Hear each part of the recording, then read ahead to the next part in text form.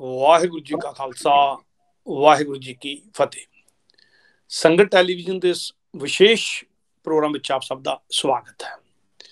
ਜਿਵੇਂ ਕਿ ਆਪ ਸਭ ਜਾਣਦੇ ਹੀ ਹੋ ਕਿ ਕਰੋਨਾ ਵਾਇਰਸ ਨੇ ਜਿੱਥੇ ਅੱਧੀ ਕੁ ਦੁਨੀਆ ਨੂੰ ਵਕਤ ਪਾਇਆ ਹੋਇਆ, ਚਾਈਨਾ ਤੋਂ ਚੱਲਿਆ, ਇਟਲੀ 'ਚ ਪੂਰੀ ਤਬਾਹੀ ਕੀਤੀ, ਸਪੇਨ 'ਚ ਕੀਤੀ, ਫਰਾਂਸ 'ਚ ਕੀਤੀ, ਜਰਮਨ ਤੱਕ ਪਹੁੰਚਿਆ, ਅਮਰੀਕਾ ਵਿੱਚ ਇਸ ਵੇਲੇ ਬਹੁਤ ਵੱਡੇ ਪੱਧਰ ਤੇ ਫੈਲਿਆ ਹੋਇਆ ਤੇ ਇਸ ਦਾ ਅਸਰ ਯੂਕੇ ਵਿੱਚ ਵੀ ਬਹੁਤ ਵੱਡੇ ਪੱਧਰ ਤੇ ਦੇਖਣ ਨੂੰ ਮਿਲ ਰਿਹਾ। ਹਰ ਰੋਜ਼ ਸੈਂਕੜੇ ਮੌਤਾਂ ਹੋ ਰਹੀਆਂ, ਹਜ਼ਾਰਾਂ ਨਹੀਂ ਲੱਖਾਂ ਬੰਦੇ ਹਸਪਤਾਲਾਂ ਵਿੱਚ ਚੈੱਕ ਕੀਤੇ ਜਾ ਰਹੇ ਆ ਔਰ ਇਹਦਾ ਕਹਿਰ ਦਿਨੋਂ ਦਿਨ ਵੱਧਦਾ ਜਾ ਰਿਹਾ। 3 ਮਹੀਨੇ ਤੋਂ ਜ਼ਿਆਦਾ ਸਮਾਂ ਹੋ ਗਿਆ, ਅਜੇ ਤੱਕ ਇਹਦੀ ਕੋਈ ਕਾਰਗਰ ਦਵਾਈ ਨਹੀਂ ਮਿਲ ਸਕੀ। ਸੋ ਆਪਣਾ ਬਚਾਅ ਆਪ ਕਰਨਾ ਪੈਣਾ। ਆਪਣਾ ਬਚਾਅ ਆਪ ਕਿਵੇਂ ਕਰੀਏ, ਕਿਵੇਂ ਸੁਚੇਤ ਰਹੀਏ ਔਰ ਕਿਵੇਂ ਆਪਾਂ ਆਪਣੇ NHS ਨੂੰ ਬਚਾ ਕੇ ਰੱਖਣਾ, ਕਿਵੇਂ ਆਪਣੇ ਆਪ ਨੂੰ ਬਚਾ ਕੇ ਰੱਖਣਾ, ਇਹਦੇ ਉੱਤੇ ਸਾਰੀ ਗੱਲਬਾਤ ਕਰਨ ਲਈ, ਆਪਣੇ ਆਪ ਨੂੰ ਸੁਚੇਤ ਕਰਨ ਦੇ ਲਈ ਬਹੁਤ ਪ੍ਰੋਫੈਸ਼ਨਲ ਬੰਦੇ ਜਿਨ੍ਹਾਂ ਦਾ ਜਿਹੜਾ NHS ਦੇ ਵਿੱਚ ਕੰਮ ਕਰਦੇ ਨੇ, ਨਾਲ ਨਾਲ ਇਸ ਕਰੋਨਾ ਵਾਇਰਸ ਦੇ ਸਮੇਂ ਦੇ ਵਿੱਚ ਉਹਨਾਂ ਦਾ ਬਹੁਤ ਵੱਡਾ ਰੋਲ ਹੈ। ਸੰਗਤ ਟੈਲੀਵਿਜ਼ਨ ਦੇ ਦਰਸ਼ਕ ਪਹਿਲਾਂ ਵੀ ਉਹਨਾਂ ਨੂੰ ਦੇਖ ਚੁੱਕੇ ਨੇ। ਮੇਰੀ ਮੁਰਾਦ ਹੈ ਡਾਕਟਰ ਸੁਖਦੇਵ ਸਿੰਘ ਜੀ ਸਿੱਧੂ, ਉਹਨਾਂ ਦੇ ਨਾਲ ਲਾਈਨ ਜੁੜੀ ਗਈ ਆ। ਔਰ ਡਾਕਟਰ ਸਾਹਿਬ ਜੀ, ਵਾਹਿਗੁਰੂ ਜੀ ਕਾ ਖਾਲਸਾ ਵਾਹਿਗੁਰੂ ਜੀ ਕੀ ਫਤਿਹ। ਵਾਹਿਗੁਰੂ ਜੀ ਕਾ ਖਾਲਸਾ ਵਾਹਿਗੁਰੂ ਜੀ ਕੀ ਫਤਿਹ। ਡਾਕਟਰ ਸਾਹਿਬ ਜੀ, ਕਿਉਂਕਿ ਤੁਹਾਨੂੰ ਹੁਣ ਤੁਸੀਂ ਦੁਨੀਆ ਭਰ 'ਚ ਦੇਖੇ ਜਾ ਰਹੇ ਹੋ ਸੰਗਤ ਟੈਲੀਵਿਜ਼ਨ ਦੇ ਰਾਹੀਂ, ਤੇ ਕਿਵੇਂ ਸੁਚੇਤ ਅਸੀਂ ਰਹੀਏ। 3 ਮਹੀਨੇ ਤੋਂ ਜ਼ਿਆਦਾ ਸਮਾਂ ਹੋ ਗਿਆ ਇੰਗਲੈਂਡ ਦੇ ਵਿੱਚ ਜਿਹੜਾ ਪਹਿਲਾ ਕੇਸ ਆਇਆ ਸੀ, ਬੇਸ਼ੱਕ ਉੱਥੋਂ ਲੈ ਕੇ ਗੱਲ ਸ਼ੁਰੂ ਕਰਕੇ ਹੁਣ ਅੱਜ ਕੀ ਹਾਲਾਤ ਹੈ ਔਰ NHS ਡਾਕਟਰ ਜਿਹੜੇ ਸਾਡੇ ਨੇ, ਸਟਾਫ ਹੈ ਜਿਹੜਾ, ਜਿਹਨਾਂ 'ਚ ਤੁਸੀਂ ਵੀ ਸ਼ਾਮਲ ਹੋ, ਉਹ ਕੀ ਕਰ ਰਿਹਾ ਇਹਦੇ ਲਈ ਤੇ ਕੀ ਕੁਛ ਹੋ ਰਿਹਾ, ਕਿੰਨੀਆਂ ਕੁਰਬਾਨੀਆਂ ਹੋ ਰਹੀਆਂ। ਸੋ ਜਿੱਦਾਂ ਤੁਸੀਂ ਕਹਿ ਰਹੇ ਸੀਗੇ, ਇਹ ਦਸੰਬਰ ਵਿੱਚ ਚਾਈਨਾ ਵਿੱਚ ਬਿਮਾਰੀ ਇਹ ਨਵੀਂ ਫੈਲੀ ਸੀਗੀ, ਪਰ ਹੁਣ ਰਿਸਰਚ ਦੱਸਦੇ ਪਏ 6 ਤੇ 9ਵੇਂ ਮਹੀਨੇ ਤੋਂ ਤੇ ਸ਼ੁਰੂ ਹੋਈ ਸੀਗੀ ਸਤੰਬਰ, ਪਰ ਜਾ ਕੇ ਦਸੰਬਰ 31 ਤਰੀਕ ਨੂੰ ਦੱਸਿਆ। ਪਰ ਚਲੋ ਉਹ ਵੱਖਰੀ ਗੱਲ ਆ। ਇਸ ਮੁਲਕ ਵਿੱਚ ਪਹਿਲਾ ਕੇਸ ਜਨਵਰੀ 29 ਯੋਰਕਸ਼ਾਇਰ ਵਿੱਚ ਆਇਆ ਸੀਗਾ। 2 ਚੀਨ ਦੇ ਬੰਦਿਆਂ ਨੂੰ ਇਨਫੈਕਸ਼ਨ ਆਈ ਸੀਗੀ ਤਾਂ ਉਹਨਾਂ ਨੇ ਇਸ ਮੁਲਕ ਵਿੱਚ ਲਿਆਂਦੀ। ਸੋ ਉਹ ਇਹਨਾਂ 3 ਮਹੀਨਿਆਂ ਵਿੱਚ ਤੁਸੀਂ ਦੇਖ ਲਓ, ਹੌਲੀ ਹੌਲੀ ਮੌਤਾਂ ਦੀ ਗਿਣਤੀ ਵਧਣ ਲੱਗ ਗਈ। ਪਹਿਲਾਂ ਤਾਂ 3, 4, 5, 10 ਮੌਤਾਂ। ਜਦ ਅਸੀਂ ਪਿਛਲੇ ਵਾਰੀ ਤੁਹਾਡੇ ਨਾਲ ਪ੍ਰੋਗਰਾਮ ਕੀਤੀ ਸੀਗੀ, ਗਿਣਤੀ ਤਾਂ ਸਿਰਫ ਮੌਤਾਂ ਦੀ 200 ਤਾਈਂ ਸੀਗੀ। ਹੁਣ ਅੱਜ ਤੁਸੀਂ ਦੇਖ ਲਓ 15,000 ਮੌਤਾਂ ਤੋਂ ਜ਼ਿਆਦਾ ਇਸ ਮੁਲਕ ਵਿੱਚ ਹੋਈਆਂ। ਤਾਂ ਜਿਹੜੀਆਂ ਮੌਤਾਂ ਆ ਇਹਨਾਂ ਵਿੱਚੋਂ ਬਹੁਤ ਬੜਾ ਹਿੱਸਾ ਅਵੋਇਡੇਬਲ, ਜਿੱਦਾਂ ਅਸੀਂ ਕਹਿੰਦੇ, ਹੋਣੀਆਂ ਚਾਹੀਦੀਆਂ ਨਹੀਂ ਸੀ, ਪਰ ਜਿਹੜੇ ਬੰਦੇ ਪੂਰੀ ਆਪਣੀ ਰਾਖੀ ਨਹੀਂ ਕਰਦੇ ਤਾਂ ਪੂਰੀ ਜਿਹੜੀ ਗਵਰਨਮੈਂਟ ਦੇ ਡਿਵਾਈਸ ਹੈ ਉਹ ਰੱਖਦੇ ਨਹੀਂ, ਉਹਨਾਂ ਲਈ ਬਹੁਤ ਖਤਰਾ ਹੋ ਰਿਹਾ। ਸੋ ਪਰਸੋਂ ਤੁਸੀਂ ਦੇਖ ਸਕਦੇ ਆ ਡਾਰਬੀ ਦੇ ਵਿੱਚ ਆਪਣਾ ਡਾਕਟਰ ਰਣਜੀਤ ਸਿੰਘ ਰਹਿਤ, 52 years old, accident and emergency the consultant, ਉਹਦੀ ਵੀ ਮੌਤ ਹੋ ਗਈ। ਨਾਲੇ ਉਹ ਪੂਰਾ ਖਿਆਲ ਰੱਖਿਆ, ਪੂਰਾ ਆਪਣਾ ਸਮਾਨ ਜਿਹੜਾ ਵਰਤਣਾ ਚਾਹੀਦਾ ਪ੍ਰੀਵੈਂਸ਼ਨ ਲਈ, ਜਿਸ ਤਰ੍ਹਾਂ ਹਸਪੀਟਲ ਦਿੰਦੇ ਆ ਉਹਨੂੰ ਵਰਤਿਆ, ਪਰ ਉਹਨੂੰ ਵੀ ਕਰੋਨਾ ਵਾਇਰਸ ਲੱਗ ਗਈ ਸੀਗੀ। ਸੋ ਮੇਰਾ ਕਹਿਣ ਦਾ ਮਤਲਬ ਆਇਆ ਵੀ ਹਰੇਕ ਬੰਦੇ ਦੀ ਜ਼ਿੰਮੇਵਾਰੀ ਆ, ਜਿਹੜੇ ਗਵਰਨਮੈਂਟ ਨੇ ਤੁਹਾਨੂੰ ਰੂਲ ਦੱਸੇ ਵਾ ਉਹਨਾਂ ਤੇ ਰਹੋ। ਅੱਜ ਅੱਧੀ ਦੁਨੀਆ ਘਰ ਬੈਠੀ ਆ, ਕਿਉਂਕਿ ਜੇ ਅਸੀਂ ਇਹ ਨਾ ਕਰਦੇ ਇਹ ਮੌਤਾਂ ਬਹੁਤ ਜ਼ਿਆਦਾ ਲੱਖ ਤੱਕ ਵੱਧ ਸਕਦੀਆਂ ਸੀਗੀਆਂ। ਸੋ ਘਰ ਬੈਠ ਕੇ ਸਾਨੂੰ ਉਹ ਮੁੜ ਕੇ 3-4 ਗੱਲਾਂ ਤੁਹਾਨੂੰ ਚੇਤਾ ਕਰਾਉਣੀਆਂ ਆ। ਘਰ ਬੈਠ ਕੇ ਜੇ ਤੁਸੀਂ ਬਾਹਰ ਜਾਣਾ ਆ, ਜਿਹੜਾ ਅਸਲੀ ਗੱਲ ਹੈ ਕਿ ਲੋਕੀ ਬਹੁਤ ਚਿਰ ਦੇ ਬੈਠੇ ਆ, ਹੁਣ 2-2 ਮਹੀਨੇ ਤਕਰੀਬਨ ਹੋ ਚੱਲੇ ਕਈ ਲੋਕਾਂ ਨੂੰ ਘਰ ਬੈਠਿਆ, ਉਹ ਕੀ ਕਰਨ ਬਾਹਰ ਜਾਣ ਲੱਗੇ, ਕਿਹੋ ਜਿਹੀ ਅਹਿਤਿਆਤ ਵਰਤੋਂ, ਜ਼ਰੂਰ ਦੱਸੋ। ਉਹਦਾ ਦੱਸਣਾ। ਸੋ 3-4 ਰੀਜ਼ਨ ਜਿਹਦਾ ਤੁਸੀਂ ਬਾਹਰ ਜਾ ਸਕਦੇ। ਇੱਕ, ਜੇ ਤੁਹਾਡੀ ਸ਼ਾਪਿੰਗ ਜਿਹੜੀ ਜ਼ਰੂਰੀ ਚਾਹੀਦੀ ਆ ਉਹ ਕਰਨ ਜਾਵੋ।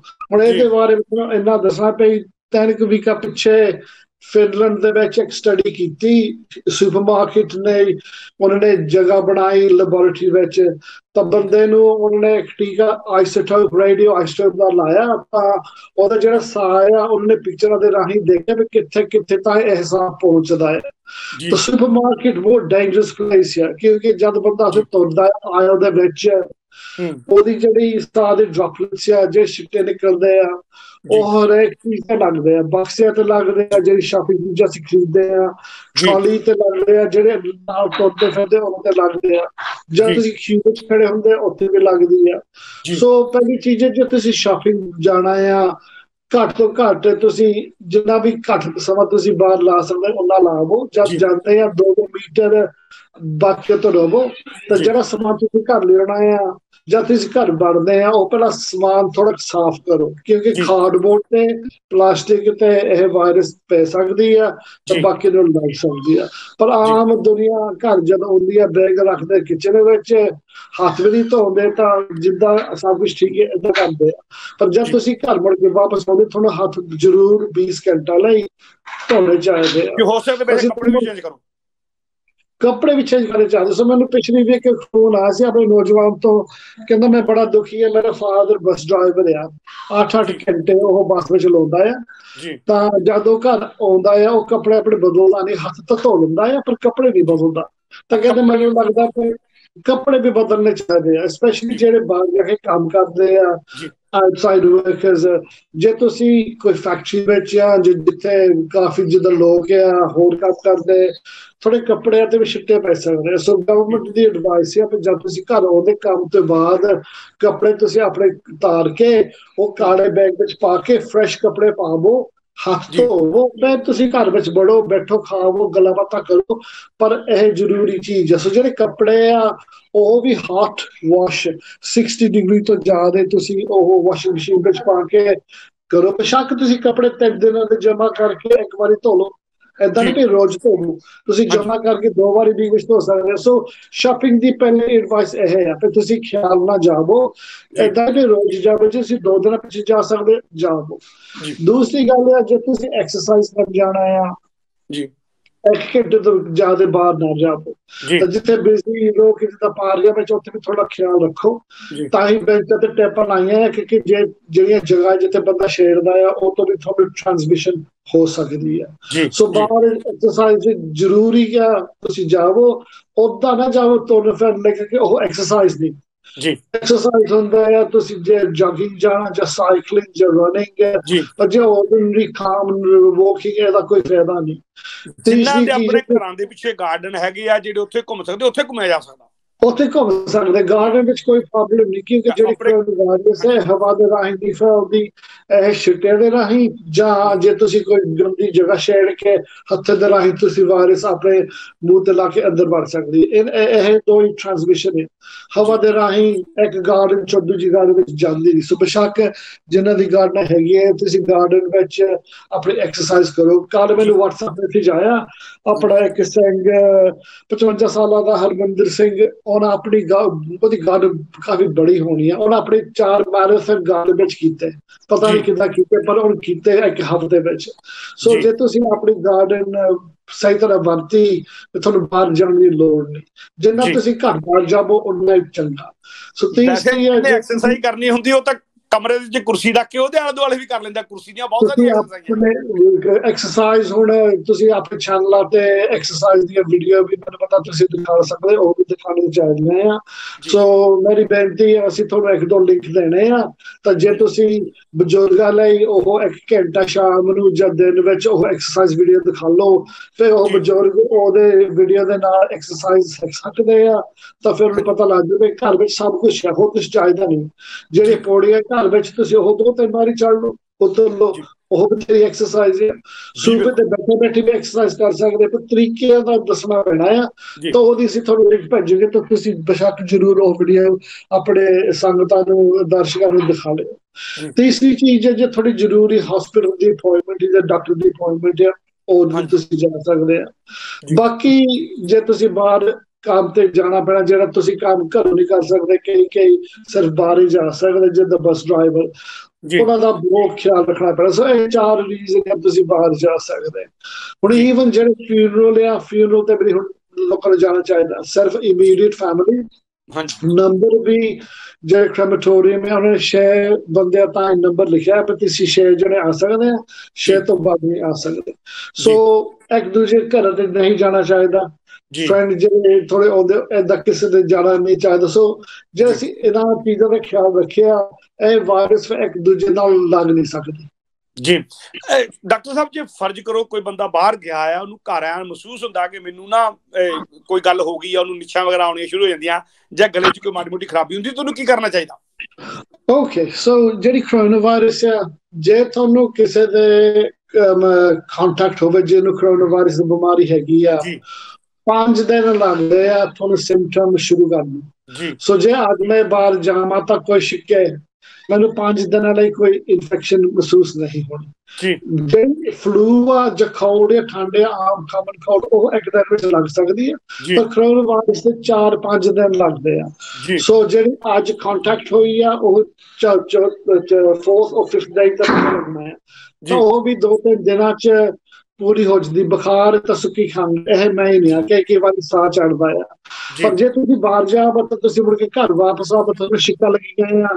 ਇਸ ਵੇਲੇ ਮੌਸਮ ਹੈਗਾ ਹਾਈ ਫੀਵਰ ਦਾ, ਉਹ ਹਾਈ ਫੀਵਰ ਹੋ ਸਕਦਾ ਆ। ਕਰੋਨਾ ਵਾਇਰਸ ਇੰਨੀ ਛੇਤੀ ਨਹੀਂ ਤੁਹਾਡੇ ਸਰੀਰ ਵਿੱਚ ਫੈਲਦੀ। ਜੀ, ਤੇ ਜਿਹਨੂੰ ਹੇ ਫੀਵਰ ਹੁੰਦਾ ਹੋਵੇ ਜਾਂ ਹੇ ਫੀਵਰ ਹੋਇਆ ਹੋਵੇ ਜਾਂ ਜਿਹਨੂੰ ਫਲੂ ਹੁੰਦਾ ਹੋਵੇ, ਕਿ ਉਹਨੂੰ ਕਰੋਨਾ ਵਾਇਰਸ ਛੇਤੀ ਹੋ ਸਕਦਾ? ਉਹਨਾਂ ਨੂੰ ਥੋੜੀ ਜ਼ਿਆਦਾ ਰਿਸਕ ਆ, ਕਿਉਂਕਿ ਜਿਹੜੀ ਅੰਦਰ ਮਾਸ ਦੀ ਜਗ੍ਹਾ ਆ, ਨੱਕ ਦੇ ਵਿੱਚ, ਗਲੇ ਦੇ ਵਿੱਚ, ਉਹ ਹਾਈ ਫੀਵਰ ਦੇ ਨਾਲ ਸੁੱਜ ਜਾਂਦੀ ਆ, ਤਾਂ ਜਦ ਥੁੱਕ ਰੇਸ਼ਾ ਆ ਉਹ ਵੀ ਵੱਧਦਾ ਆ। ਕਰੋਨਾ ਵਾਇਰਸ ਤੇ ਉਹਦੇ ਨਾਲ ਚਿੰਬੜ ਕੇ ਅੰਦਰ ਜ਼ਿਆਦਾ ਰਹਿੰਦੀ ਆ। ਪਰ ਜਿਹੜਾ ਆਮ ਬੰਦਾ ਠੀਕ, ਜਿਹਨੂੰ ਹਾਈ ਫੀਵਰ ਹੈ ਨਹੀਂ ਜਾਂ ਬਲੌਕਡ ਨੋਜ਼ ਹੈ ਨਹੀਂ, ਉਹ ਬਿਲਕੁਲ ਠੀਕ ਹੈ। ਪਰ ਜਿਹੜੇ ਹਾਈ ਫੀਵਰ ਵਾਲੇ ਸਫਰ ਆ, ਉਹਨਾਂ ਦਾ ਥੋੜਾ ਜ਼ਿਆਦਾ ਚਾਂਸ ਹੈਗਾ ਆ। ਸੋ ਜ਼ਰੂਰ ਜਿਨ੍ਹਾਂ ਨੂੰ ਨਾਰਮਲੀ ਹੇ ਫੀਵਰ ਹੁੰਦਾ ਆ ਜਾਂ ਫਲੂ ਹੁੰਦਾ ਆ, ਜਾਂ ਜਿਹਨਾਂ ਨੱਕ ਵਗੈਰਾ ਵਗਦਾ ਹੋਵੇ ਜਾਂ ਠੰਡ, ਉਹਨਾਂ ਨੂੰ ਖਾਸ ਖਿਆਲ ਰੱਖਣਾ ਪਊਗਾ। ਖਿਆਲ ਰੱਖਣਾ ਪੈਣਾ। ਦੂਸਰੀ ਗੱਲ, ਜਿਹੜੇ ਉਹ ਸਪਰੇ ਵਰਤਦੇ ਆ, ਸਟੈਰੋਇਡ ਦਾ ਸਪਰੇ ਹੁੰਦਾ ਆ, ਫਲਿਕਸਨਾਈਜ਼ ਹੈਗਾ ਆ, ਵੀਕਨਾਈਜ਼ ਹੈਗਾ ਆ, ਜਿਹੜੇ ਇਹ ਸਟੈਰੋਇਡ ਸਪਰੇ ਆ, ਇਹਦੇ ਨਾਲ ਕਰੋਨਾ ਵਾਇਰਸ ਬਹੁਤ ਤੇਜ਼ ਦੇ ਨਾਲ ਸਰੀਰ ਵਿੱਚ ਫੈਲਦੀ ਹੈ। ਸੋ ਐਸਮਾ ਦੀ ਵੀ ਸੇਮ ਗੱਲ ਆ, ਜਿਹਨਾਂ ਨੂੰ ਐਸਮਾ ਆ ਤਾਂ ਉਹ ਬ੍ਰਾਂਡ ਇਨਹੇਲਰ ਵਰਤਦੇ ਆ, ਜਾਂ ਹਾਈ ਫੀਵਰ ਆ ਤਾਂ ਤੁਸੀਂ ਸਟੈਰੋਇਡ ਇਨਹੇਲਰ ਵਰਤਦੇ ਆ। ਇਹਨਾਂ 2 ਕੇਸਾਂ ਦਾ ਜ਼ਿਆਦਾ ਚਾਂਸ ਹੈ ਕਰੋਨਾ ਵਾਇਰਸ ਦਾ। ਜੀ ਡਾਕਟਰ ਸਾਹਿਬ, ਕੀ ਅਹਿਤਿਆਤ ਹੋਰ ਵਰਤੀ ਜਾਵੇ? ਕੀ ਕੋਈ ਖਾਣ ਪੀਣ ਦੇ ਮਸਲੇ 'ਚ, ਜਾਂ ਜਿੱਦਾਂ ਬਹੁਤ ਸਾਰਾ ਪ੍ਰੋਪੇਗੈਂਡਾ, ਗਰਮ ਪਾਣੀ ਦੀ ਗੱਲ ਕੀਤੀ ਜਾ ਰਹੀ ਹੈ, ਨਿੰਬੂ ਦੀ ਗੱਲ ਕੀਤੀ ਜਾ ਰਹੀ ਆ, ਕੀ ਖਾਣ ਪੀਣ ਦੇ ਮਸਲੇ 'ਚ ਕੋਈ ਅਹਿਤਿਆਤ ਵਰਤਣ ਦੀ ਲੋੜ ਹੈ? ਨਹੀਂ। ਸੋ ਖਾਣ ਪੀਣ ਜਿੱਦਾਂ ਤੁਸੀਂ ਅੱਗੇ ਖਾਂਦੇ ਪੀਂਦੇ ਸੀਗੇ ਓਦਾਂ ਹੀ ਖਾਈ ਜਾਵੋ, ਪਰ ਇੱਕ ਬੇਨਤੀ ਆ, ਆਪਣੇ ਬੰਦੇ ਬਹੁਤ ਗਲਤ ਚੀਜ਼ਾਂ ਖਾਂਦੇ ਆ। ਜਿਹੜੀ ਤਲੀਆਂ ਚੀਜ਼ਾਂ ਜਿੱਦਾਂ ਸਮੋਸੇ, ਪਕੌੜੇ, ਕਬਾਬ ਜਿਹੜੇ ਵੀ ਖਾਂਦੇ ਆ, ਇਹ ਚੀਜ਼ਾਂ ਘੱਟ ਖਾਵੋ। ਕਰੋਨਾ ਵਾਇਰਸ ਲਈ ਨਹੀਂ, ਓਦਾਂ ਹੀ ਸਿਹਤ ਲਈ। ਸੋ ਜਿਹੜੀਆਂ ਚੀਜ਼ਾਂ ਤੁਹਾਡੇ ਹਾਰਟ ਲਈ ਵੀ ਚੰਗੀਆਂ ਜਾਂ ਡਾਇਬੀਟੀਜ਼ ਲਈ ਵੀ ਚੰਗੀਆਂ, ਉਹ ਤੁਸੀਂ ਹੁਣ ਇਸ ਵੇਲੇ ਘਟਾ ਦਿਓ। ਸਾਨੂੰ ਮੌਕਾ ਮਿਲਿਆ ਹੈ ਜਿਹਦੇ ਨਾਲ ਅਸੀਂ ਆਪਣੀ ਡਾਇਟ ਵੀ ਹੈਲਥੀ ਕਰਾ ਸਕਦੇ ਹਾਂ, ਆਪਣੀ ਐਕਸਰਸਾਈਜ਼ ਵੀ ਵਧਾ ਸਕਦੇ ਹਾਂ, ਤੇ ਜਿਹੜੀ ਪੁਰਾਣੀਆਂ ਹੈਬਿਟਾਂ ਚੰਗੀਆਂ ਨਹੀਂ ਉਹ ਵੀ ਬਦਲ ਕੇ ਚੰਗੀਆਂ ਹੈਬਿਟਾਂ ਸ਼ੁਰੂ ਕਰੀਏ। ਕਿਉਂਕਿ ਹੁਣ ਸਾਰੇ ਘਰ ਬੈਠੇ ਸਾਰੇ ਸੋਚ ਸਕਦੇ ਕਿ ਜਿਹੜਾ ਖਾਣਾ ਅਸੀਂ ਖਾਂਦੇ ਆ ਇਹ ਚੰਗਾ ਹੈ। ਤੁਸੀਂ ਰੋਜ਼ ਸਮੋਸੇ, ਪੀਜ਼ਾ ਖਾਵੋ, ਇਹ ਚੀਜ਼ਾਂ ਚੰਗੀਆਂ ਨਹੀਂ। ਦਾਲਾਂ, ਸਬਜ਼ੀਆਂ, ਪ੍ਰਸ਼ਾਦੇ, ਜੇ ਚੌਲ ਬਣਾਉਣੇ ਆ ਠੀਕ ਆ, ਪਰ ਜਿਹੜੇ ਤਲੀਆਂ ਚੀਜ਼ਾਂ ਆ ਜਾਂ ਜਿਹੜੇ ਮੀਟ ਖਾਂਦੇ ਆ, ਰੈਡ ਮੀਟ, ਇਹ ਚੰਗਾ ਨਹੀਂ ਤੁਹਾਡੇ ਸਰੀਰ ਲਈ। ਫੈਟੀ ਫੂਡ ਘੱਟ ਖਾਵੋ। ਕਾਰਬੋਹਾਈਡਰੇਟਸ ਉਹ ਵੀ ਸਰੀਰ ਲਈ ਚੰਗੇ ਨਹੀਂ। ਕਾਰਬੋਹਾਈਡਰੇਟ ਕਿਹੜੀ ਚੀਜ਼ ਵਿੱਚ ਹੈਗੇ ਆ? ਪੋਟੈਟੋ, ਆਲੂਆਂ ਵਿੱਚ ਆ, ਚੌਲ ਵਿੱਚ ਆ, ਪਾਸਤਾ, ਪੀਜ਼ਾ, ਜਿਹੜੀ ਆਟਾ ਆ, ਇਹ ਸਾਰੇ ਹੈਗੇ ਕਾਰਬੋਹਾਈਡਰੇਟ। ਕਾਰਬੋਹਾਈਡਰੇਟ ਜਦ ਤੁਸੀਂ ਖਾਂਦੇ ਆ ਤੁਹਾਡੇ ਸਰੀਰ ਵਿੱਚ ਉਹ ਗਲੂਕੋਜ਼ ਬਣਦੀ ਆ, ਤਾਂ ਉਹਦੇ ਨਾਲ ਥੋੜੀ ਸ਼ੂਗਰ ਦੀ ਬਿਮਾਰੀ ਵੱਧਦੀ ਆ। ਸੋ ਸਾਨੂੰ ਡਾਇਟ ਵਿੱਚ ਕਾਰਬੋਹਾਈਡਰੇਟ ਘਟਾਉਣੇ ਚਾਹੀਦੇ ਆ, ਫੈਟ ਘਟਾਉਣੇ ਚਾਹੀਦੇ ਆ, ਤਾਂ ਪ੍ਰੋਟੀਨ ਥੋੜੀ ਵਧਣੀ ਚਾਹੀਦੀ ਆ। ਇਹਦੇ ਨਾਲ ਸਰੀਰ ਠੀਕ ਰਹੂਗਾ, ਤਾਂ ਕਰੋਨਾ ਵਾਇਰਸ ਲਈ ਵੀ ਮਜ਼ਬੂਤ, ਸਟਰੋਂਗ ਹੋਊਗਾ, ਜਿਹਦੇ ਨਾਲ ਥੋੜੀ ਇਮਿਊਨਿਟੀ ਵੀ ਥੋੜੀ ਵੱਧ ਜਾਂਦੀ ਆ। ਜੀ ਡਾਕਟਰ ਸਾਹਿਬ, ਆਪਣੀ ਕਮਿਊਨਿਟੀ 'ਚ ਇਹਦਾ ਅਸਰ ਹੁਣ ਦੇਖਣ ਨੂੰ ਮਿਲਣ ਲੱਗ ਪਿਆ। ਆਪਣੀ ਕਮਿਊਨਿਟੀ 'ਚ ਆਲੇ ਦੁਆਲੇ ਆਪਾਂ ਨਿਗਾਹ ਮਾਰਦੇ ਹਾਂ, ਕਾਫੀ ਮੌਤਾਂ ਹੋਈਆਂ। ਔਰ ਮੈਂ ਇਸ ਗੱਲ ਦੀ ਬੇਸ਼ੱਕ 3 ਤਾਂ ਸਾਡੇ ਵੱਖ-ਵੱਖ ਗੁਰਦੁਆਰਿਆਂ ਦੇ ਵੱਖ-ਵੱਖ ਸ਼ਹਿਰਾਂ ਦੇ ਗੁਰਦੁਆਰਾ ਕਮੇਟੀਆਂ ਦੇ ਸਟੇਟ ਸਕੱਤਰ ਚਲੇ ਗਿਆ। ਪਹਿਲਾਂ ਗਏ ਸਨ ਗੁਰਦੁਆਰਾ ਸਹਿਜੀ ਸੀਟ ਵੋਲਹੰਪਟਨ ਦੇ ਸਟੇਟ ਸਕੱਤਰ ਸੁਰਿੰਦਰ ਸਿੰਘ ਜੀ ਨਿੱਜਰ। ਫਿਰ ਬਾਅਦ 'ਚ ਸਰਦਾਰ ਮਨਦੀਪ ਸਿੰਘ ਚਿੱਟੀ, ਬੜੀ ਥੋੜੀ ਜਿਹੀ ਉਮਰ ਸੀ, 46 ਸੀਗੇ, ਉਹਨੇ ਤੰਦਰੁਸਤ ਸਨ, ਕੋਈ ਬਿਮਾਰੀ ਨਹੀਂ ਸੀ। ਮਨਦੀਪ ਸਿੰਘ ਚਿੱਟੀ ਜੀ, ਮਨਦੀਪ ਸਿੰਘ ਅਟਵਾਲ ਦੇ ਤੌਰ ਤੇ ਵੀ ਜਾਣਦੇ ਹੋ, ਲੈਸਟਰ ਦੇ ਗੁਰਦੁਆਰੇ ਦੇ ਸਟੇਟ ਸਕੱਤਰ ਸਨ। ਔਰ ਵੀਰ ਸਤਨਾਮ ਸਿੰਘ ਜੀ ਵਿਰਦੀ, ਉਹ ਸਿੰਘ ਸਭਾ ਸਾਊਥ ਹਾਲ ਦੇ ਸਟੇਟ ਸਕੱਤਰ ਪਿਛਲੀ ਕਮੇਟੀ ਸਨ, ਪਹਿਲਾਂ ਅਸਿਸਟੈਂਟ ਸਟੇਟ ਸਕੱਤਰ ਰਹੇ ਸਨ। 3 ਤਾਂ ਉਹ ਗਏ, ਇੱਕ ਗੁਰਦੁਆਰਾ ਸਾਹਿਬ ਦੇ ਗ੍ਰੰਥੀ ਗੁਰਦੁਆਰਾ ਸਿੰਘ ਸਭਾ ਸਾਊਥ ਹਾਲ ਦੇ ਭਾਈ ਅਮਰੀਕ ਸਿੰਘ ਜੀ ਉਹ ਗਏ, ਜਾਨੀ ਜਿਹੜੇ ਗੁਰਦੁਆਰਿਆਂ ਨਾਲ ਜੁੜੇ ਹੋਏ ਲੋਕ ਸਨ ਉਹ ਗਏ। ਔਰ ਇਹਨਾਂ ਦਿਨਾਂ ਸਾਡੇ ਡਾਕਟਰ ਵੀ ਡਾਕਟਰ ਮਨਜੀਤ ਸਿੰਘ ਰਾਏ ਬਹੁਤ ਵੱਡੀ ਫਿਗਰ ਸੀ, ਉਹ NHS ਦੇ ਵਿੱਚ ਤੁਸੀਂ ਨਾਲ ਜੁੜੇ, ਉਹਨਾਂ ਨੂੰ father of accident emergency service ਦੇ ਤੌਰ ਤੇ ਜਾਣਿਆ ਜਾਂਦਾ ਸੀ। ਔਰ ਯੂਨੀਵਰਸਿਟੀ ਹਸਪਤਾਲ ਡਰਬੀ ਐਂਡ ਬਾਰਟਨ ਦੇ ਵਿੱਚੋਂ ਬੜੇ ਲੰਮੇ ਸਮੇਂ ਤੋਂ ਐਕਸੀਡੈਂਟ ਤੇ ਐਮਰਜੈਂਸੀ ਦੇ ਇੰਚਾਰਜ ਦੇ ਤੌਰ ਤੇ ਕੰਮ ਕਰ ਰਹੇ ਸੀ, ਹੈਡ ਦੇ ਤੌਰ ਤੇ ਕੰਮ ਕਰ ਰਹੇ ਸੀ। ਔਰ ਕੱਲ ਹੀ ਇੱਕ ਖਬਰ ਮਿਲੀ ਆ ਕਿ ਸੁਖਦੇਵ ਕੇਟਰਿੰਗ ਬੜਾ ਵੱਡਾ ਨਾਂ ਆਪਣੀ ਕਮਿਊਨਿਟੀ ਦੇ ਵਿੱਚ, Sukhdev catering Chandni Chowk sweet shop ਬੜਾ ਵੱਡਾ ਨਾਂ, ਚਾਂਦਨੀ ਚੌਂਕ ਸਵੀਟ ਸੈਂਟਰ ਵਾਲੇ ਸੁਖਦੇਵ ਕੇਟਰਿੰਗ ਵਾਲੇ ਸੁਖਦੇਵ ਸਿੰਘ ਕੇਟਰਿੰਗ ਦਾ ਛੋਟਾ ਭਰਾ ਜਿਹੜਾ ਬਲਜੀਤ ਕੋਮਲ ਜਿਹੜਾ ਉਹ ਚੱਲ ਦੱਸਿਆ। ਸੋ ਆਪਣੀ ਕਮਿਊਨਿਟੀ 'ਚ ਕਾਫੀ ਲਾਗ ਲੱਗੀ। ਕੀ ਹਦਾਇਤ ਦਿਓਗੇ, ਆਪਾਂ ਕਮਿਊਨਿਟੀ ਤੌਰ ਤੇ ਕਿਵੇਂ ਵੱਧ ਸਕਦੇ ਹਾਂ, ਕੀ ਕਰਨਾ ਚਾਹੀਦਾ? ਤੁਸੀਂ ਬੜੀ ਇੰਪੋਰਟੈਂਟ ਸਵਾਲ ਪੁੱਛਿਆ। ਪਹਿਲੀ ਮੈਂ ਚੇਤਾ ਨਾ ਮੈਨੂੰ ਭੁੱਲ ਜਾਵੇ, ਮੈਂ ਥੋੜਾ ਮੌਤਾਂ ਬਾਰੇ ਦੱਸਣਾ ਹੈ। ਜਿੰਨੀ ਮੌਤਾਂ ਇਸ ਮੁਲਕ ਵਿੱਚ ਹੋਈਆਂ ਤਾਂ ਬਾਕੀ ਦੁਨੀਆ ਵਿੱਚ ਵੀ, ਜੇ ਤੁਸੀਂ ਉਹਨਾਂ ਦੀ ਐਨਾਲਿਸਿਸ ਕਰੋ, 11% 11% ਮੌਤਾਂ ਹੈਲਥੀ ਬੰਦਿਆਂ ਦੇ ਵਿੱਚ ਹੋਈਆਂ, ਜਿਨ੍ਹਾਂ ਨੂੰ ਨਾ ਬਿਮਾਰੀ ਸੀਗੀ ਨਾ ਵੱਡਾ ਪੀੜ ਹੋ ਗਿਆ। ਯੰਗ ਬੰਦੇ 5 ਸਾਲਾਂ ਦੇ, 11 ਸਾਲਾਂ ਦੇ, 18, 19, 23, ਇੱਕ ਬੱਚੇ ਵੀ 3 ਮਹੀਨੇ ਦੇ ਬੱਚੇ ਨੂੰ ਵੀ 3 ਸਾਲ ਦੇ ਬੱਚੇ ਦੀ ਵੀ ਇੱਕ ਖਬਰ ਦੇਖੀ ਸੀ। ਹਾਂਜੀ, ਇਹ ਦੇਖੀ ਸੀ, ਉਹ ਪਤਾ ਨਹੀਂ ਕਿੱਦਾਂ ਬਚ ਗਏ, ਪਰ ਬਚ ਗਏ, ਗੁਰੂ ਦੀ ਕਿਰਪਾ ਸੀ ਉਹਨਾਂ ਦੀ। ਕਿਉਂਕਿ ਉਸ ਉਮਰ ਵਿੱਚ ਤੁਹਾਡੇ ਸਰੀਰ ਵਿੱਚ ਇਮਿਊਨਿਟੀ ਕੋਈ ਹੈ ਨਹੀਂ, ਤੇ ਤੁਹਾਡੇ ਜਿਹੜੇ ਐਂਟੀਬਾਡੀ ਆ ਉਹ 3-4 ਮਹੀਨੇ ਤੋਂ ਸ਼ੁਰੂ ਹੁੰਦੇ ਆ, ਪਰ ਗੁਰੂ ਨੇ ਉਹਨੂੰ ਬਚਾਤਾ, ਤਾਂ ਸ਼ੁਕਰਗੁਜ਼ਾਰ। ਪਰ ਚਲੋ 11% ਬਹੁਤ ਜ਼ਿਆਦਾ ਪਰਸੈਂਟੇਜ ਹੈ। ਇਹਦਾ ਮਤਲਬ ਜਿਹੜੇ ਨੌਜਵਾਨ ਤੁਰਦੇ ਫਿਰਦੇ ਸੋਚਦੇ ਵੀ ਸਾਨੂੰ ਨਹੀਂ ਹੋਣਾ, ਇਹ ਜ਼ਰੂਰ ਹੋ ਸਕਦਾ ਆ। ਆਪਣਾ ਇੱਕ ਮੁੰਡਾ ਬੜਾ ਤਕੜਾ, ਮੈਂ ਥੋੜਾ ਅੱਗੇ ਵੀ ਸ਼ੇਰ ਉਹਦਾ ਬਾਰੇ ਦੱਸਿਆ ਹੋਣਾ ਆ, ਆਪਣਾ ਜਿਹੜਾ ਸ਼ੇਰ ਪੰਜਾਬ ਦਾ ਦਵਿੰਦਰ ਸਿੰਘ ਆ, 23 ਸਾਲਾਂ ਦਾ, 6 ਫੁੱਟ 3 ਇੰਚ, 19 ਸਟੋਨ, ਸਰੀਰ ਪੂਰਾ ਮਸਲ, ਭਾਰ ਰੋਜ਼ ਚੱਕਦਾ। ਉਹਨੂੰ ਮੈਂ ਫੋਨ ਕੀਤਾ, ਕਿਉਂਕਿ ਮੈਂ ਕਿਸੇ ਨੇ ਉਹਨੂੰ ਫੋਨ ਕਰਕੇ ਉਹਨੂੰ ਪੁੱਛਿਆ ਉਹਦੇ ਹਾਲ ਚਾਲ। ਉਹਨੂੰ 3 ਦਿਨਾਂ 'ਚ ਕਹਿੰਦਾ ਮੈਂ ਬੈੱਡ ਵਿੱਚ ਲੰਮਾ ਪਿਆ, ਮੈਂ ਤਾਂ ਕੁਛ ਨਾ ਹੋਵੇ, ਨਾ ਗੱਲ ਹੋਵੇ ਨਾ ਖਾ ਹੋਵੇ। ਕਹਿੰਦਾ ਮੈਂ ਆਪ ਮਨ ਵਿੱਚ ਸੋਚਿਆ ਕਿ ਜੇ ਆਹ ਬਜ਼ੁਰਗਾਂ ਨੂੰ ਹੋ ਜਾਵੇ ਕਦੇ ਨਹੀਂ ਬਚ ਸਕਦੇ। ਕਹਿੰਦਾ ਮੈਂ ਤਾਂ ਆਪ ਮਰਨ ਵਾਲਾ ਸੀਗਾ। ਹੁਣ ਉਹ ਠੀਕ ਹੋ ਗਏ ਆ, ਪਰ ਮੇਰਾ ਕਹਿਣ ਦਾ ਮਤਲਬ ਆਹ ਆ ਕਿ ਯੰਗ ਹੈਲਥੀ ਫਿਟ ਪੀਪਲ ਨੂੰ ਵੀ ਹੁੰਦਾ ਆ, ਪਰ ਆਮ ਇਹ ਹੁੰਦਾ ਆ ਜਿਹੜੇ ਹੈਗੇ ਆ over 65 ਜਾਂ ਜਿਨ੍ਹਾਂ ਨੂੰ ਬਿਮਾਰੀਆਂ ਹੈਗੀਆਂ ਆ, high blood pressure, heart disease, ਐਸਮਾ, kidney disease, ਜਿਹੜਾ ਕੈਂਸਰ ਆ। ਪਰ ਜਿਹੜੀ ਤੁਸੀਂ ਗੱਲ ਦੂਜੀ ਪੁੱਛੀ ਸੀਗੀ ਤੇ ਆਪਣੇ ਜਿਹੜੇ ਆਪਣੇ ਕਮਿਊਨਿਟੀ ਦੇ ਵਿੱਚ ਜਿਹੜੀ ਐਥਨਿਕ ਮਾਈਨੋਰਿਟੀ ਕਮਿਊਨਿਟੀ ਹੈ, ਜਿਹਦੇ ਵਿੱਚ ਆਪਣੇ ਵੀ ਆ, ਪਾਕਿਸਤਾਨੀ ਵੀ ਆ, ਕਾਲੇ ਵੀ ਆ, ਚੀਨੇ ਵੀ, ਸਾਰੇ ਜਿਹੜੇ ਨਾਨ ਵਾਈਟ ਆ, ਇਸ ਮੁਲਕ ਵਿੱਚ ਉਹਨਾਂ ਦੀ ਪਰਸੈਂਟੇਜ ਪਾਪੂਲੇਸ਼ਨ ਹੈਗੀ 14%। 100 ਵਿੱਚੋਂ 14 ਹੈਗੇ ਜਿਹੜੇ ਵਾਈਟ ਨੇ, ਪਰ ਜਿਹੜੇ ਮੌਤਾਂ ਆ 35% ਆ।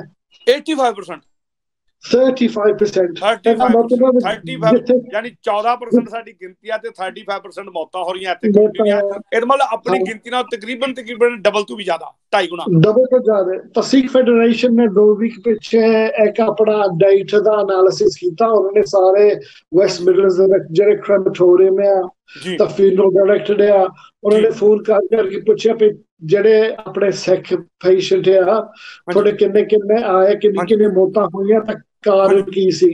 ਤਾਂ ਉਹਨਾਂ ਨੇ ਪਤਾ ਕੀਤਾ ਵੀ ਜਿੰਨੇ ਨੰਬਰ 2 ਹਫ਼ਤਿਆਂ 'ਚ ਉਹਨਾਂ ਨੇ ਗਿਣੇ ਸੀਗੇ, 47% ਅੱਧ ਤਾਈਂ ਕਰੋਨਾ ਵਾਇਰਸ ਤੋਂ ਮੌਤਾਂ ਹੋਈਆਂ। ਇਹ ਵੀ ਬੜੀ ਸ਼ੱਕ ਆ ਸਾਰਿਆਂ ਨੂੰ ਲੱਗਦੀ ਪਈ, ਆਪਣੇ ਬੰਦੇ ਨੂੰ ਸਾਰਿਆਂ ਨਾਲੋਂ ਜ਼ਿਆਦਾ ਲੱਗਦੀ ਆ ਇਹ ਪ੍ਰੋਬਲਮ। ਉਹ ਤਾਂ ਇਸ ਵੇਲੇ ਪਤਾ ਨਹੀਂ। ਸੋ ਜਿਹੜੀ ਆਮ ਜਿਹੜੀ NHS ਵਿੱਚ ਵੀ ਤੁਸੀਂ ਦੇਖ ਲਓ ਜਿਹੜੀਆਂ ਮੌਤਾਂ ਹੋਈਆਂ ਆ, ਮੈਜੋਰਿਟੀ ਮੌਤਾਂ ਜਿਹੜੇ ਐਥਨਿਕ ਗਰੁੱਪ ਦੇ ਆ, ਕਾਲੇ, ਆਪਣੇ ਸਾਊਥ ਏਸ਼ੀਅਨ, ਚੀਨ, ਫਿਲੀਪੀਨ, ਇਹਨਾਂ ਦੀਆਂ ਜ਼ਿਆਦਾ ਮੌਤਾਂ ਹੋਈਆਂ। ਸੋ ਗਵਰਨਮੈਂਟ ਨੇ ਹੁਣ ਇਨਕੁਆਇਰੀ ਸ਼ੁਰੂ ਕੀਤੀ ਆ ਵੀ ਇਹ ਕਿਉਂ ਹੁੰਦਾ ਆ। ਹੁਣ ਜੇ ਤੁਸੀਂ ਆਪਣੇ GP ਦੇਖੋ, ਜਿਹੜੇ ਆਪਣੇ ਏਸ਼ੀਅਨ GP ਆ, ਇੰਡੀਅਨ, ਪਾਕਿਸਤਾਨੀ ਸਿੱਖ, ਜਿਹੜੇ ਮਰਜ਼ੀ ਹੋਣ, ਉਹਨਾਂ ਦੀਆਂ ਸਰਜਰੀਆਂ ਜ਼ਿਆਦਾ ਹੁੰਦੀਆਂ ਆ ਜਿਹੜੀ ਡੈਪਰੀਵੇਸ਼ਨ ਦੀ ਜਗ੍ਹਾ, ਜਿਹੜੇ ਸ਼ਹਿਰਾਂ ਵਿੱਚ ਜ਼ਿਆਦਾ ਸਭ ਤੋਂ ਪੂਰ ਲੋਕ ਆ, ਉੱਥੇ ਵਾਇਰਸ ਸਾਨੂੰ ਜ਼ਿਆਦਾ ਫੈਲਦੀ ਆ। ਸੋ ਉਹਨਾਂ ਦੀ ਜਿਹੜੇ ਐਕਸਪੋਜ਼ਰ ਆ ਉਹ ਵੀ ਵੱਧ ਗਈ ਆ। ਗੋਰੇ ਜ਼ਿਆਦਾ ਕੰਮ ਕਰਦੇ ਆ ਚੰਗੇ ਇਲਾਕਿਆਂ 'ਚ, ਸਚਨ ਕੋਲਫੀਲਡ, ਸਾਲੀਹੋਲ, ਐਜਬੈਸਟਨ। ਉੱਥੇ ਗੋਰਿਆਂ ਦੀ ਫਿਰ ਜਿਹੜੀ ਹੈਲਥ ਹੈ ਉਹ ਵੀ ਥੋੜੀ ਵਧੀਆ ਆ, ਉਹ ਖਿਆਲ ਵੀ ਜ਼ਿਆਦਾ ਰੱਖਦੇ, ਉੱਥੇ ਵਾਇਰਸ ਘੱਟ ਫੈਲਦੀ ਆ। ਸਾਨੂੰ ਕਮਿਊਨਿਟੀ ਤੌਰ ਤੇ ਆਪਣੇ ਖਾਣ ਪੀਣ ਦੇ ਅੰਦਾਜ਼ 'ਚ ਵੀ ਫਰਕ ਕਰਨਾ ਪਊਗਾ, ਆਪਣੇ ਮਿਲਣ ਗਿਲਣ ਦਾ ਅੰਦਾਜ਼ ਜਿਹੜਾ ਉਹ ਵੀ ਬਦਲਣਾ ਪਊਗਾ, ਔਰ ਸਾਨੂੰ ਜ਼ਿਆਦਾ ਕੇਅਰਫੁਲ ਰਹਿਣ ਦੀ ਲੋੜ ਆ। ਕੇਅਰਫੁਲ ਰਹਿਣਾ, ਸਪੈਸ਼ਲੀ ਆਪਣੇ ਜਿਹੜੇ ਹੁਣ NHS ਵਿੱਚ ਦੇਖੋ, NHS ਵਿੱਚ 44% ਜੇ ਸਿਰਫ ਡਾਕਟਰਾਂ ਨੂੰ ਦੇਖੋ, ਡਾਕਟਰ NHS ਵਿੱਚ ਹੈਗੇ 3 ਲੱਖ, 1,20,000 ਹੈਗੇ ਹਸਪੀਟਲ ਵਿੱਚ, 1,80,000 ਹੈਗੇ GP, 3 ਲੱਖ ਬਣ ਗਏ। 3 ਲੱਖ ਵਿੱਚੋਂ 44% ਹੈਗੇ ਆ ਨਾਨ ਵਾਈਟ, ਮੈਜੋਰਿਟੀ ਏਸ਼ੀਅਨ ਹੈ। ਤਾਂ ਜਿੱਦਾਂ ਮੈਂ ਗਿਣਤੀ ਦੱਸੀ ਸੀ, ਗਿਣਤੀ ਤਾਂ 14% ਤੋਂ ਘੱਟ ਵੀ ਹੈ ਡਾਕਟਰ, ਤਾਂ ਜਿਹੜੇ ਨਰਸਾਂ ਦੀ ਪਰਸੈਂਟੇਜ ਵੀ ਹਾਈ ਆ। ਸੋ NHS ਵਿੱਚ ਆਪਣੀ ਐਥਨਿਕ ਮਾਈਨੋਰਿਟੀ ਦੀ ਪਰਸੈਂਟੇਜ ਬਹੁਤ ਜ਼ਿਆਦਾ ਆ, ਪੋਪੂਲੇਸ਼ਨ ਨਾਲੋਂ ਜ਼ਿਆਦਾ, ਤਾਂ ਉਹਨਾਂ ਨੂੰ ਕੰਮ ਵੀ ਕਈ ਵਾਰੀ ਉਹ ਖਾਣੇ ਪੈਂਦੇ ਜਿਹੜੇ ਗੋਰੇ ਨਹੀਂ ਖਾਂਦੇ। ਤਾਂ ਜੇ ਕੋਈ ਘਾਟਾ ਹੋਵੇ, ਕੋਈ ਬਿਮਾਰ ਹੋ ਜਾਵੇ, ਫਿਰ ਤੁਹਾਨੂੰ ਕਿਸੇ ਹੋਰ ਦੀ ਸ਼ਿਫਟ ਕਰਨੀ ਪੈਂਦੀ ਆ। ਆਪਣੇ ਏਦਾਂ ਦੇ ਆਪਣੇ ਤੋਂ ਪਹਿਲਾਂ ਆ ਤਿਆਰ ਕਰਨ, ਕਹਿੰਦੇ ਅਸੀਂ ਐਕਸਟਰਾ ਸ਼ਿਫਟ ਕਰ ਲੈਂਦੇ ਆ, ਪਰ ਇਹਨਾਂ ਚੀਜ਼ਾਂ ਦੇ ਨਾਲ ਤੁਹਾਡੀ ਐਕਸਪੋਜ਼ਰ ਵੀ, ਤਾਂ ਜਿਹੜੀ ਚਾਂਸ ਸਪਰੈਡ ਕਰਨ ਦੀ ਇਹ ਵੀ ਵੱਧਦੀ ਹੈ। ਸੋ ਸਾਨੂੰ ਸਾਰਿਆਂ ਨੂੰ ਥੋੜਾ ਖਿਆਲ ਰੱਖਣਾ ਪੈਣਾ ਇਸ ਵੇਲੇ, ਆਪਣਾ ਜਿਹੜਾ ਕੰਟੈਕਟ ਹੈ ਜਿੰਨਾ ਵੀ ਘੱਟ ਤੁਸੀਂ ਕਰ ਸਕਦੇ ਹੋ ਉਨਾ ਹੀ ਕਰੋ। ਡਾਕਟਰ ਸਾਹਿਬ, ਆਪਣਾ ਅਖੀਰਲੀ 2 ਮਿੰਟ ਕੀ ਕਹਿਣਾ ਚਾਹੋਗੇ ਅਖੀਰ ਦੇ ਵਿੱਚ, ਜੇ ਕੋਈ ਗੱਲ ਰਹਿ ਗਈ ਹੋਵੇ ਕਹਿ ਸਕਦੇ ਹੋ ਤੁਸੀਂ? ਸੋ ਜਿਹੜੀ ਕਰੋਨਾ ਵਾਇਰਸ ਆ, ਰੋਜ਼ ਵੀਕ ਪਿੱਛੋਂ ਵੀ ਸਾਨੂੰ ਨਵਾਂ ਇਨਫੋਰਮੇਸ਼ਨ ਆ ਜਾਂਦਾ। ਸੋ ਜਿਹੜੀ ਵਰਲਡ ਹੈਲਥ ਆਰਗੇਨਾਈਜੇਸ਼ਨ ਸਾਰੀ ਦੁਨੀਆ ਨੂੰ ਦੇਖਦੀ ਆ, ਉਹਨਾਂ ਨੇ ਸਾਨੂੰ ਥੋੜਾ ਨਿਊਜ਼ ਖਬਰ ਦੱਸਿਆ ਜਿਹੜਾ ਚੰਗਾ ਖਬਰ ਨਹੀਂ। ਪਹਿਲੀ ਗੱਲ ਆ, ਜਦ ਤੱਕ ਟੀਕਾ ਵੈਕਸੀਨ ਨਹੀਂ ਤਿਆਰ ਹੋਇਆ, ਇਹ ਵਾਇਰਸ ਨੇ ਕਿਤੇ ਨਹੀਂ ਜਾਣਾ। ਜਦ ਤੱਕ ਕੋਈ ਦਵਾ ਨਹੀਂ ਨਿਕਲਦੀ ਨਹੀਂ, ਇਹ ਵਾਇਰਸ ਨੇ ਏਦਾਂ ਰਹਿਣਾ ਆ। ਸੋ ਟੀਕੇ ਨੂੰ ਹਾਲੇ ਮੈਨੂੰ ਲੱਗਦਾ 1 ਸਾਲ ਹੋਰ ਲੱਗਣਾ ਹੈ ਟੀਕੇ ਤਿਆਰ ਕਰਨ ਨੂੰ। ਤਾਂ ਜੇ ਤੁਸੀਂ ਹੁਣ ਦੇਖੋ ਜਿਹੜੀ ਵਾਇਰਸ ਆ, ਜੇ 80% ਬੰਦਿਆਂ ਨੂੰ ਲੱਗ ਜਾਵੇ, ਫਿਰ ਇਹ ਬੰਦ ਹੋ ਜਾਂਦੀ ਹੈ, ਕਿਉਂਕਿ ਸਾਰੇ ਨੂੰ ਐਂਟੀਬਾਡੀ ਹੋ ਜਾਂਦੇ ਆ। ਇਸ ਵੇਲੇ ਸਿਰਫ 10% ਪਾਪੂਲੇਸ਼ਨ ਨੂੰ ਵਾਇਰਸ ਲੱਗੀ ਹੈ। ਸੋ 10% ਤੋਂ ਲੈ ਕੇ 80% ਤੱਕ ਕਾਫੀ ਹਾਲੇ ਇਹ ਫੈਲਣ ਵਾਲੀ ਆ। ਦੂਸਰੀ ਗੱਲ ਤਾਂ ਹੁਣ ਪਤਾ ਲੱਗਦਾ ਹੈ ਵੀ ਇਹ ਇੱਕ ਵਾਰੀ ਨਹੀਂ ਹੋਣੀ, ਇਹ 2 ਦਿਨ ਵਾਰੀ ਹੋਣੀ ਆ ਵਾਇਰਸ, ਜਿਹੜੀ ਕਰੋਨਾ ਵਾਇਰਸ ਹੈ। ਜਿਹੜੀ ਹੁਣ ਹੁੰਦੀ ਹੈ, ਇਹਨੂੰ ਸਾਡੇ ਫਰਸਟ ਵਾਈਫ ਪਹਿਲੀ ਪੀਕ ਆ, ਤਾਂ ਪੀਕ ਦੇ ਅਸੀਂ ਲਾਗੇ ਹੁਣ ਹੈਗੇ ਆ। ਪਰ ਜਿੱਦਾਂ ਗੋਰੇ ਕਹਿੰਦੇ ਵੀ are in the early stages, ਅਸੀਂ ਹਾਲੇ ਅਰਲੀ ਸਟੇਜਸ ਵਿੱਚ ਆ। ਹਾਲੇ ਨੁਕਸਾਨ ਬਹੁਤ ਜ਼ਿਆਦਾ ਹੋਣ ਵਾਲਾ ਹੈ ਜਿਹੜਾ ਅਸੀਂ ਹਾਲੇ ਦੇਖਿਆ ਨਹੀਂ।